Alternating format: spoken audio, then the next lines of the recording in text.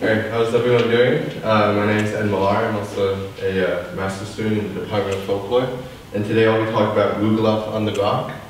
Rugelach on the Rock was a food workshop organized by a graduate folklore course, Public Folklore, on November 24th at St. Thomas Church Hall.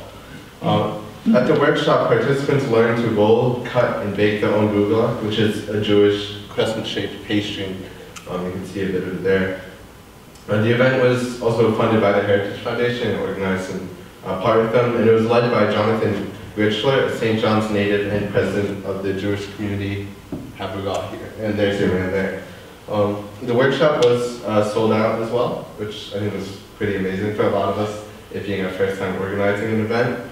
And it was also very well received. So, why food? Why a food workshop? Food is one of the most integral and meaningful goods produced by humans. At its most basic, food is an item of sustenance necessary for human survival. But the way that we prepare food, the way we cook food, and the way we talk about food as well, we really lay a lot of meaning into food. For instance, in the stories we tell. Food is one of the best mediums for getting your feet wet in a new community or culture. If anyone has met anyone from, somewhere other than your own, food is always a very big talking point, always a place for getting your foot in the door. As turnout for the event was from a diverse background, we were successful in exposing a lot of people to one of the local traditions here in town, which perhaps is not as visible and something that we don't necessarily think about in Newfoundland, as well as thinking about there being a Jewish community here. And the workshop format gave everyone the opportunity to make and prepare their own Rugelach under the instruction of someone from that community, someone to whom Rugelach has special meaning. And you can see a picture there of some of the different participants learning to first roll Rugelach, and then to sort of apply the filling, which Jonathan made, which had a bit of blueberry, I think almonds and chocolate as well, and then also learning how to cut them and then roll them again. After the making and the baking, we finished with a Q&A session with Jonathan that a lot of us thought was perhaps one of the strongest aspects of the workshop is, the opportunity for the participants to, interact and ask questions to someone in the Jewish community here, which also touched on some more general subjects like growing up Jewish in St. John's. He also spent some time in Montreal as well, so he provided some comparisons about living in Montreal, being Jewish and living in Montreal compared to being Jewish and living in St. John's. So how did this all work? As a university course, similar to the field school that Kayla had been presenting, we spent roughly half the time doing coursework on public folklore and the other half practicing and applying what we learned. Our coursework framed the event by making us ask particular questions. What does our involvement in this tradition mean? What is the purpose of the event? Why are we doing this?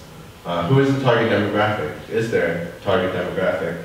And finally, and most importantly, what message are we sending hosting a Jewish pastry workshop at a church hall? I'm not sure if you noticed in one of the first photos there's a lot of sort of Christian imagery in the background of where Jonathan was presenting as well, where it says, you can't see the second half there, but it says, we follow Jesus, basically behind what we're learning about this traditional Jewish food. And the way that we reasoned it is that we really intended the event to be open to the general public, and church halls are first and foremost community spaces. So we really skewed the event as taking place in a community space for a community, not just the Jewish community, but the St. John's community in general. So tasks were divided between the 7 students in the course, only one of whom had significant event planning experience before, and she's right there, it's Erin Whitney as well. Jillian Gould, our professor in the course, who's there in the back, she served as a guide for the project and really secured Jonathan as our workshop leader and articulated the theme of the event. Originally, we were hoping to work with Miss Fassan, who is and she was going to be helping us make gnocchi as well, which is an Italian, sort of like a potato pasta, basically, but she became ill, so we had sort of scrambling around, and then about a month before the event was scheduled to do, we were able to secure Jonathan. But anyway, The rest of it was up to us, so organizing, the event, securing space, which we ended up at Church Hall, and gathering all the materials and all that stuff. So the hands-on approach gave us the opportunity to not only have our successes, but to also make our own mistakes or oversights and then learn from them. Sometimes the only way to really learn something is to just get in there and do it, and I think that really holds true for public sector work. And after the event, we got together in class for reflection on what went right and what went wrong. And there's a very nice picture of Rugelach taken by Toshio there as well. So first we'll start with what went right. One of the biggest strengths we had organizing the event was the teamwork. Everyone worked extremely well together. We all bounced a lot of ideas off each other. We all communicated very well, especially during the planning process. While the event could have been planned by probably 1 or 2 people, we made sure to divide tasks evenly, so no one was really sort of thinking about what to do during the planning stages of the event. The leader of the workshop, Jonathan Urschler, was also extremely charismatic and insightful. His strength as a presenter was instrumental to the success of the event.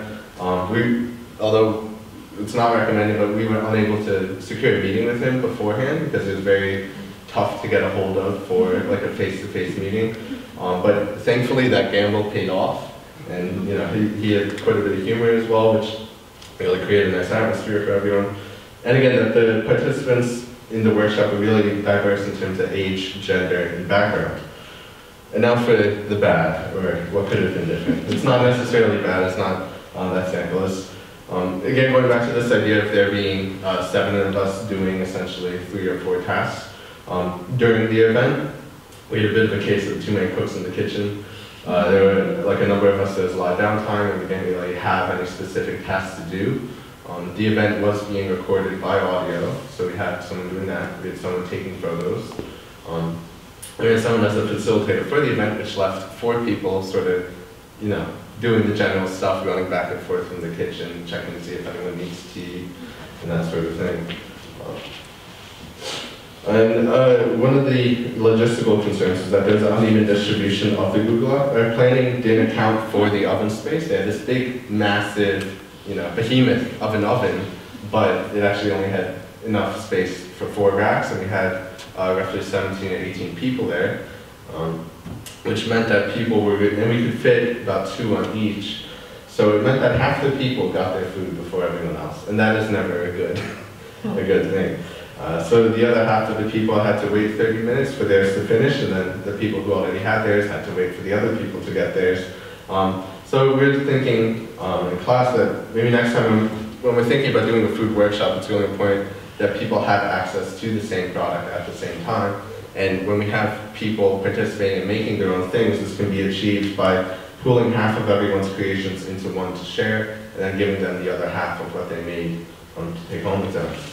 And finally, one of the oversights which I claim responsibility for because I learned to do it over the summer was lack of evaluation forms. So the evaluation forms are really important when you're organizing a workshop because they give you a sense of what's working and what's not working, right? And because we can sort of think about, we should have met with him before and all this stuff, but really going to the participants and seeing what they liked and what they didn't like.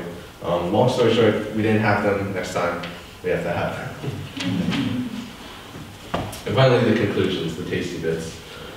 We learned that the big thing behind the course was that we learned some of the basic skills necessary for a successful public folklorist, so intangible cultural heritage officer, just a bit longer, like Dale. Being flexible, being a good multitasker, having a keen eye for detail, being a good people manager, as well as being a good time manager, and being versed in also some of the basic issues in the academic field. But most importantly, your heart really has to be behind it. If you don't have passion for this line of work, then it really shows in the final product and in the workshop. And I think that these university community events where months or works with the community, either in partnerships or do presenting something for the community, they're really a great opportunity for the preservation and celebration of the province's wealth of intangible cultural heritage. And one thing to think going forward is, does the university have a duty or obligation to foster and maintain this relationship to the community? And which community are we really appealing to? I think when we have at least this sort of workshop like this, we're really focused on the St. John's community itself and on town without maybe factoring in Outport Newfoundland and all of that. So those are some things to think going forward as well.